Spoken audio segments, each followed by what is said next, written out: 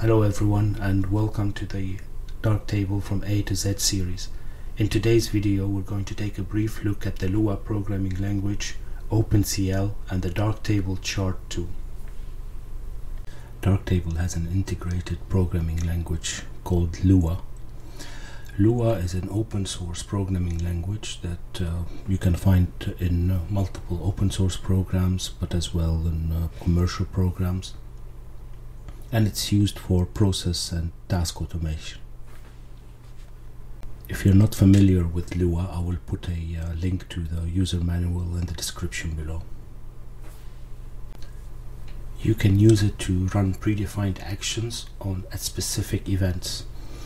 For instance, if you wanted to use an external program to view your photo or edit it once you export it, you can set it up in Lua so that every time you export an image in Darktable, it automatically opens it in that external program. Darktable will automatically run two Lua scripts at startup, one in the user's configuration directory and another one in the general installation directory.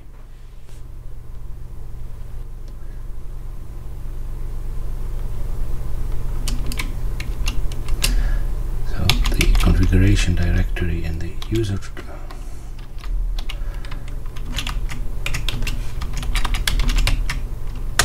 is called under .config darktable on Linux.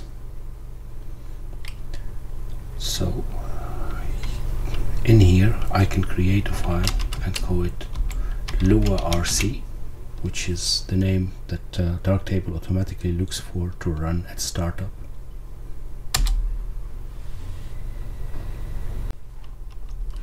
Now I can type in print hello world, save it, and now if I've done my job correctly, once Darktable starts, it will just print out hello world. Let's give that a try. So we're gonna start Darktable from the console to be able to see the hello world message. Started, and let's see. Alright, error messages not related to what we've done, and here you go, hello world. Now learning the programming language is way beyond the scope of this video series, as we wanted to talk about Darktable and not programming. But if you're interested in it, there's a lot of resources online about how to program in Lua, and all of them work with Darktable. You could do a lot of interesting things with it. You can export directly to an online storage, for instance, if you I don't know, use Google Drive or anything similar. You can set it up to save your exported images there, or to an FTP server. You can use external tools to sharpen your images after processing them in Darktable, or anything of the sort. Again, I will leave the links to all the resources in the description, and you can check them there if you're interested in programming. Okay, so let's as well discuss briefly the memory requirements and configuration in Darktable. It is recommended that you have at least 4 GB of RAM memory and an extra 8 GB of swap. Swap is a reserved space on your hard disk that can be used to swap the memory on the hard disk when it's not being used, to free it to be used with other things. In theory, you could have lower memory lower than 4 and have more swap space, but then your system will be really slow and you will be using your hard disk quite a lot. As memory isn't very expensive nowadays, stick to the minimum requirements and make sure that your computer has at least 4 GB. If you're still using a 32-bit processor, go out and get a new one. No, I'm just kidding. if for some reason you're still on a 32-bit computer, then the maximum amount of memory that computer can have is 4 gigabytes, which automatically means that you can't have all of your memory for Darktable, so there will be a lot less available memory to work with. Darktable has workarounds around that, and it works, but you're gonna have all kinds of problems. The way Darktable gets around that is by a process called tiling, where instead of processing the whole image at once, it separates it into different tiles and to do those sequentially, so that it won't use a lot of memory. However, this is by default slower than doing it all, but as well it can lead to things like memory fragmentation, if you remember that from hard disk fragmentation in the old days, which leads to slower performance, etc., etc. I will not go into details on how to set it up to work on a 32-bit system, as the 64-bit processing is, what is it, 17 years old now or something along these lines.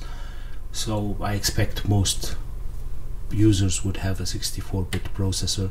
If by mistake you've installed a 32-bit operating system, then you would have those problems as well, even if the hardware supports it, your software won't. You can find all the details on how to make Darktable work on a 32-bit system in the user manual. However, I'd recommend that you upgrade your OS. You won't have any memory related problems on a 64-bit system. You just have to make sure that you have enough memory, physical RAM, and you're good to go. Next, let's talk about OpenCL.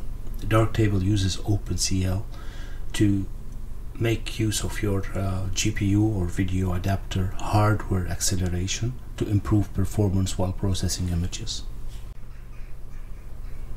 Well, according to the user manual, Darktable has been manually fine-tuned for performance, and this is done while not compromising any quality, so it should work, and it does work.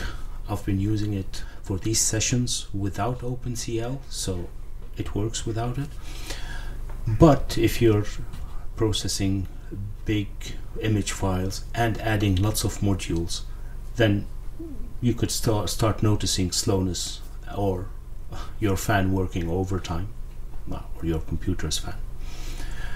GPUs nowadays have a lot of processing power embedded in them.